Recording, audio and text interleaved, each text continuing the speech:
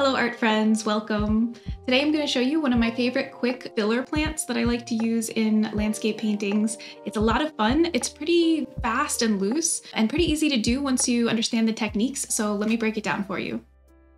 So for this technique, I like to use synthetic brushes. They generally have a little bit more firmness and snap to them, and I'm going to use a round brush with a pretty nice point at the end. So this plant is basically a combination of two separate techniques. So let's look at them individually and then we will combine them. I'm using gouache here. You can also use this technique for watercolor, but I do find that it helps to have a good amount of water in the mixture. You don't want the paint to be too dry for this.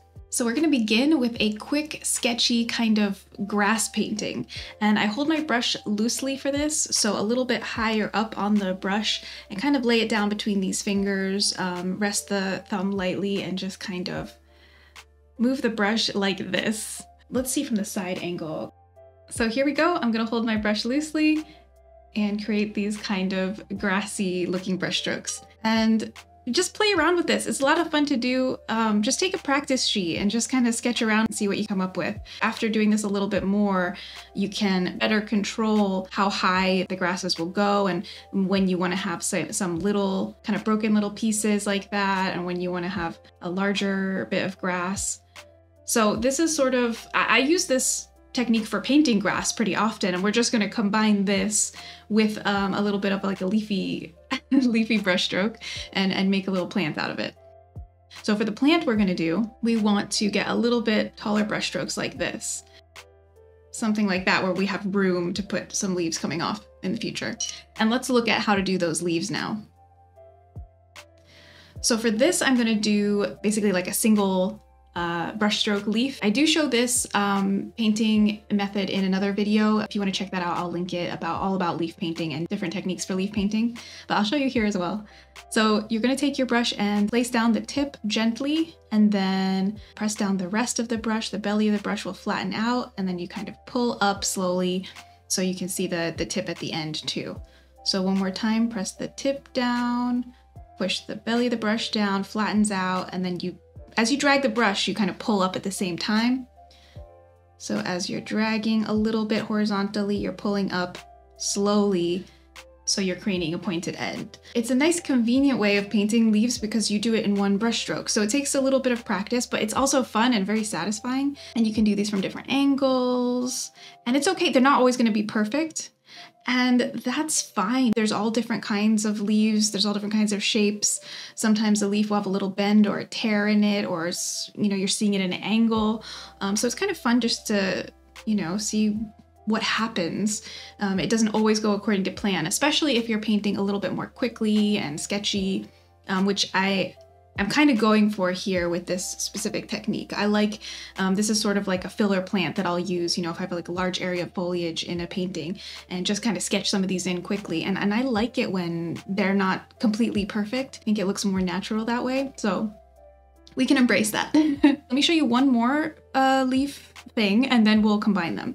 So along with the single brushstroke leaves like this, I also like to do some foreshortened leaves, so it's a little bit different. Instead of pressing down the tip first, I'll kind of just flatten the whole brush down like this and then drag it towards me and like pull it up as I'm dragging.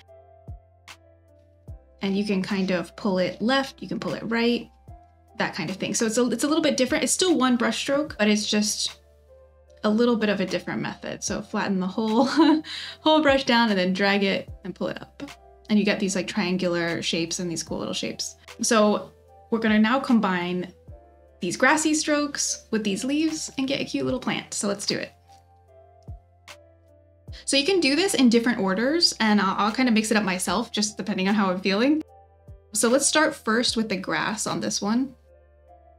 So loose grass strokes, and then let's do some leaves.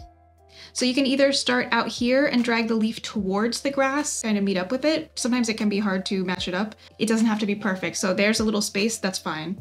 Or you can start at the end here and kind of drag it out. You would assume this would be easier. For whatever reason, I kind of like to start outward and drag it in. I feel like a lot of times that looks better when I do it that way. I don't know why, this could just be me, but you guys can play around with that. I think it looks best when you actually let the leaves like totally overlap with the grasses. So for example, let's do another one. This time I'm trying to let the leaves just go right on top of the grass that I painted.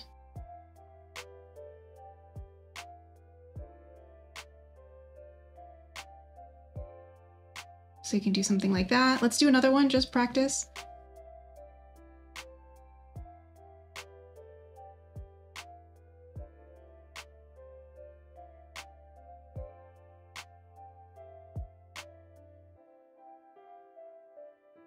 All right, let's try with these leaves. So here we go. This will have a little bit of a different look to it. So we'll press down, drag towards us.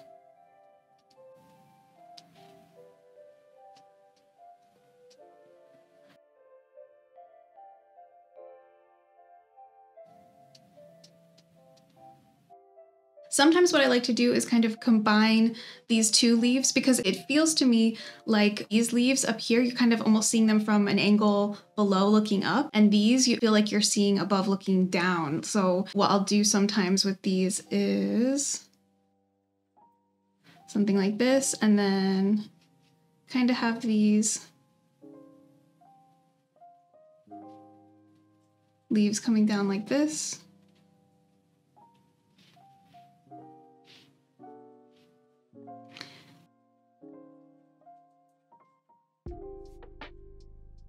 And then down here, kind of do these little flattened ones.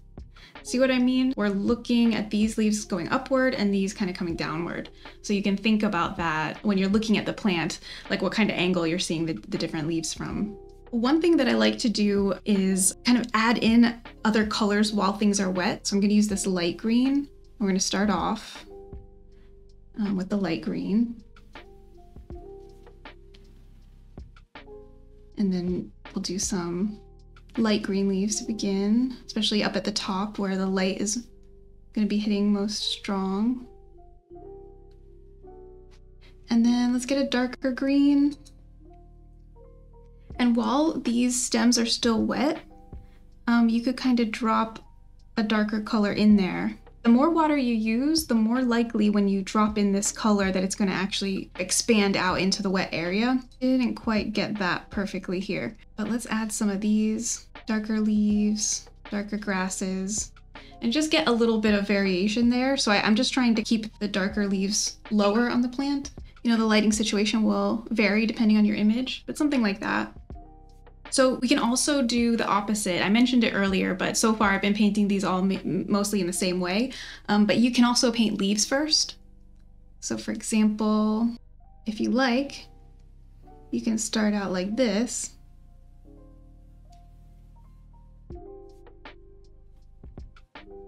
And then bring the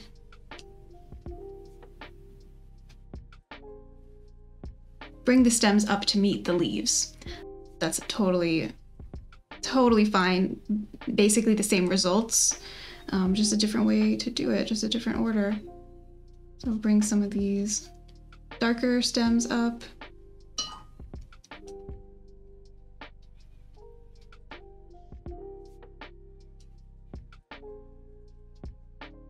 There's a lot of different variations you can do with these. You can let your brush be a little bit more dry if you want. I think sometimes it's cool when some of the leaves have like a little bit of a textured edge like this. So if you do decide to use a little bit less water, you can get some of these kind of effects. I like using more water for this because I like when multiple colors will kind of softly blend into each other in those wet areas. And I feel like the grasses specifically are much easier to do when you have more water, but the leaves you can do drier and get some cool textures there. Of course, you can add some fun finishing touches, like some smaller little leaves here and there around the outside, or maybe, you know, add some little grass tufts around them, things like that, to kind of finish it off. So my suggestion would be to take a page or two and just try practicing some of these techniques, staying loose with it, and just see what you come up with. I hope you'll enjoy it, and I'd love to see what you do. So feel free to tag me or share with me my Discord server if you tried this out. If you enjoyed the video, consider giving it a like. Thank you so much for watching, and see you in the next one.